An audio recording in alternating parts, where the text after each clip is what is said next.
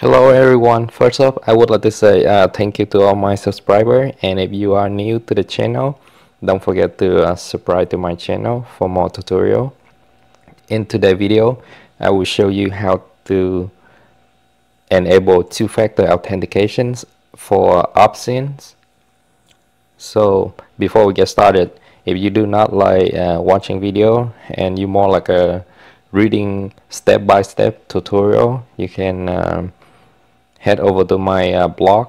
So the link is in the top right corner, the W for WordPress icon right here. That will take you to my blog website, and from there you can follow the step-by-step tutorial. The icon on the bottom here, it can switch between the dark or the light theme. And also, if English is not your favorite language, you can select a translation to your mother language. Of course, Google Translation is not always accurate, but at least it will get the point across, hopefully. And with that, let's get started. So first thing, before you do anything, it's best to make a backup configurations, so anything go wrong, you still have a backup to restore to previous configurations.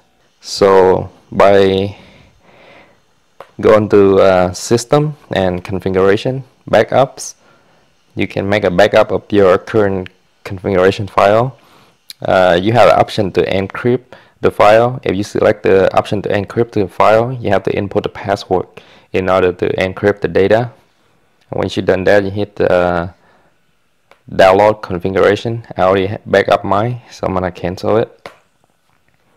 Alright, the next step, we're gonna go to system and access, and then servers. So by default, when you log in, your credential will be authenticate against the local database. But in order for us to enable the two-factor authentications, we have to create a TOTP server or time-based one-time password. So we're gonna select add to add a new server, and we're gonna name it TOTP server.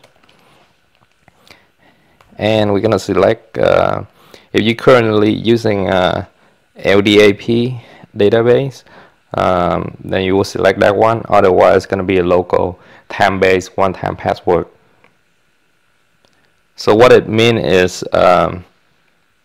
it will be using the local password plus the one-time password from your Authenticator app, whether from Google Authenticator, Microsoft Authenticator, or One Password Authenticator. And the token length I leave at default, which is 6 digits. This will be working on most authenticator apps such as Google, Microsoft, One Password, Ubico, you name it. The time window and the grace periods, I believe it blank. So reverse token order, I will select that option. Let me explain what it means. When you log in with the TOTP two-factor authentication enabled, it will ask you to input your password and the 6-digit token if you select the reverse token. So what it means is you enter your password and followed by your 6-digit token. If you uncheck the reverse token order, then you would input the 6 digits TOTP first, and then follow on by your password. Alright. Next, we're gonna select users, and you have the option to modify the current user, or you can create a new user. So by the modify, you can click on the edit. In this case, we're gonna add a new user.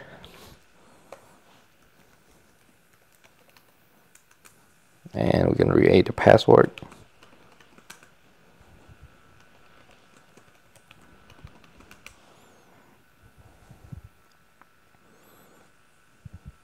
You can put the name and the email, but You can leave them blank as well.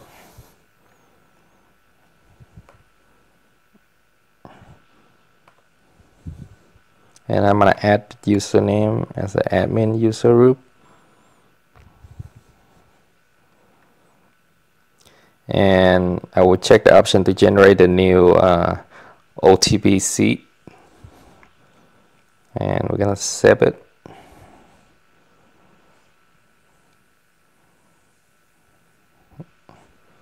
Alright, so now we have a new users and we have a OTP seed.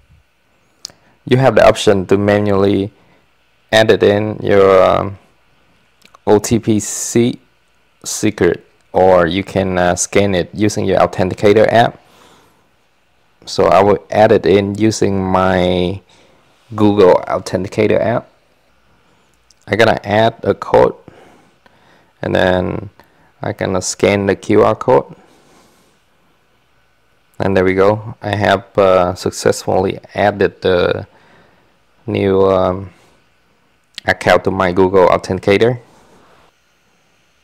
Alright, next step, we're gonna make sure that the TOTP server and the new Google Authenticator is actually working. We're gonna verify that it's working.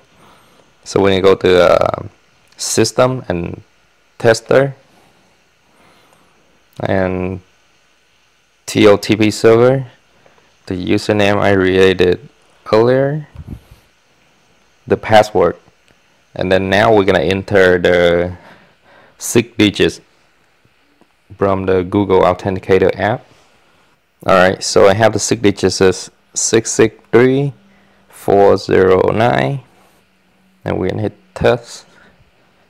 Okay, and the user successfully authenticated with the server, so it means that we are good to go. And next step, we will enable the login with the two-factor authentications. So we will go to settings and administrations,